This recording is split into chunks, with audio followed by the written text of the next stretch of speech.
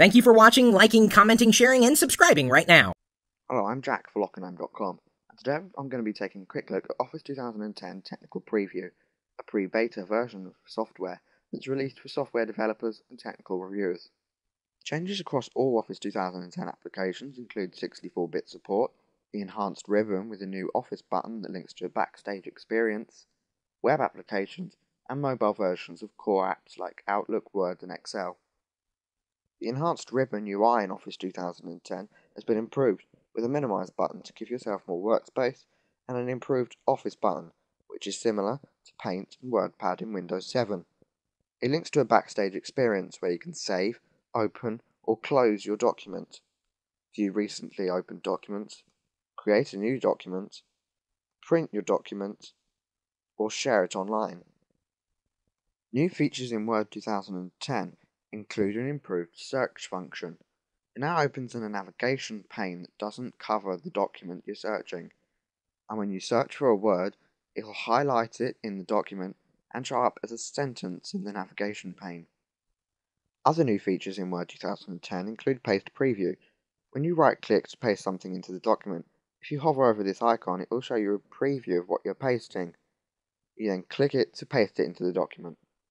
Other new features in Word 2010 include improved picture editing capabilities, more word art options, more text effects like shadows, reflections, glows, and bevels, and an improved document map. One more important feature of Word 2010 is that it allows co-authoring in real time between a group of people. Some new features in Publisher 2010 include the Ribbon UI, which wasn't included in Office 2007. Pages now show up in the navigation pane on the side of the window instead of tabs at the bottom. And there's now a new ability to fine-tune object placing in the document. New features in PowerPoint 2010 include new transitions and animations, and a video editing capability.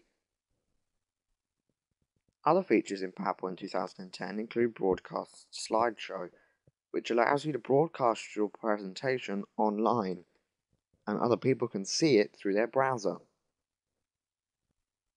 Excel 2010 hasn't got that many new features, but it does have spark lines, which allow you to create graphs in single cells, and improved formatting tools. Outlook 2010 also has some new features including Conversation View, which groups related emails like here.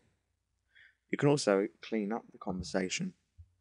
By right-clicking, clicking Clean Up Conversation, this removes redundant parts of email messages, allowing you to focus on the most important pieces of them. Another new feature of Office 2010 links to the Conversation View. It's called Ignore Thread. When you right-click Conversation View and click Ignore, you can automatically delete all messages that relate to this one and all future responses. Other new features of Outlook 2010 include the Ribbon UI, which wasn't included in Office 2007. With the Ribbon UI is a new feature called Quick Steps. Here you can do quick steps like making a team email, creating a meeting, or a new email. Versions of Office 2010 include Standard, that's aimed at enterprise business, Professional, which is a premium product for home users and small businesses, Professional Plus, aimed at enterprise business, Home and Business, which replaces small business, Home and Student, which is aimed at home users, and an Ultimate Edition. Overall, I think Office 2010 is a good improvement over Office 2007. It's still slightly buggy because it's pre-beta release software, but over the next year many more features will be included and the software will become more stable. Thanks for watching. Goodbye.